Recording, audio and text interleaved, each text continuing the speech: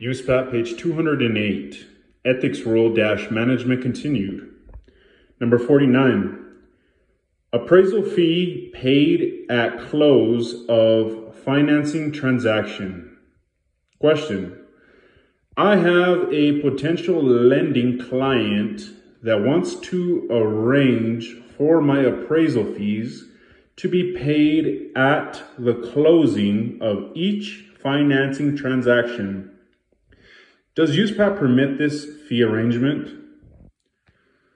Response, Uspap does not address the time frame for payment of fees. In the situation described, there must be a clear agreement that the fee cannot depend on the closing of the financing transaction.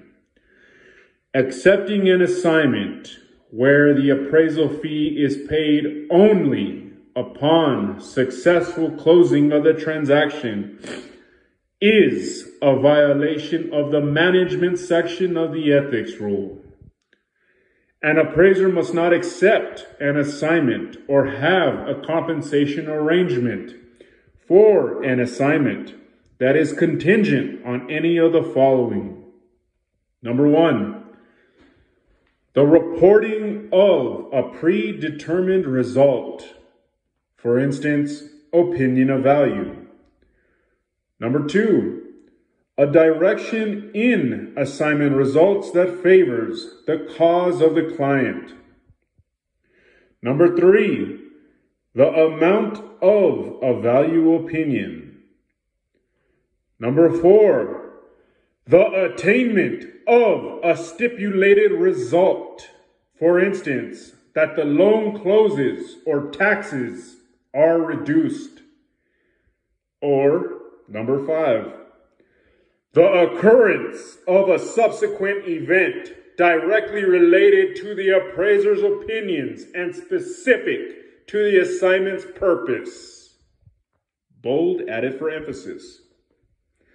One way appraisers can avoid any ambiguity is by having a written agreement with the client detailing the manner in which the appraisal fee will be paid if the transaction does not close.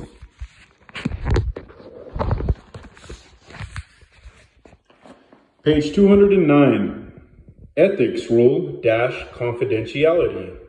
Number 50, reporting of adverse conditions. Question, I just inspected a property and found an adverse condition. I informed my client, a bank, and was told not to proceed because the client cannot lend on such property. Under Uspap, am I obligated to inform any other party, such as the city or county health department? Response, no. Uspap does not contain a specific requirement to report the existence of the adverse condition. However, there may be some state or local law or regulation that applies. Number 51, due process of law. Question, I am a personal property appraiser that specializes in the appraisal of coins and currency. I am required by federal law to report United States counterfeit coins and currency to the U.S. Secret Service. In reporting these counterfeit coins and currency, I am also required under federal law to provide them with the name and contact information of my client. Would disclosing my client's name under these circumstances be a jurisdictional exemption under Uspap? Response, no. This issue does not constitute a jurisdictional exemption. The confidentiality section of the ethics rule in Uspap prohibits an appraiser from disclosing confidential information as defined in Uspap. However, it is not a violation of Uspap to disclose the name of the appraiser's client. Exemptions would be if the client's name qualified as confidential information, as defined in Uspap, or if the appraiser contractually agreed with the client not to disclose the client's name. Even if the appraiser agreed not to disclose the name of the client, the confidentiality section of the ethics rule permits the appraiser to disclose the client's name to such third parties as may be authorized by due process of law. If federal law mandates an appraiser to communicate confidential information, the appraiser must comply with that law. Number 52, disclosing results of appraisal assignments. Question: I have been asked by my client's business associate for information relating to an appraisal report I prepare for my client.